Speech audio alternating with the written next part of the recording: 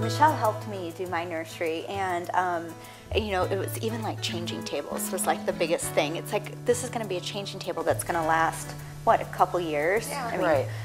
Ideally, it'd only be a year, but you know, a couple years. But so I ended up getting the Berkeley one because the top actually comes off. So now that's going to be their dresser. And what I'm going to do is either get Kendall or the Newport Nespresso, and I've got Berkeley, yeah, and put them on each side, and then the changing table in the middle, but take the changing table top off. So that's my new dresser now. Another friend, Jen, actually bought the Casey quilt. Yeah, I was just saying. She bought Casey in the nursery, so she had it in the nursery, and she just had it with gingham and chambray sheeting, and it was adorable. It was very simple and easy.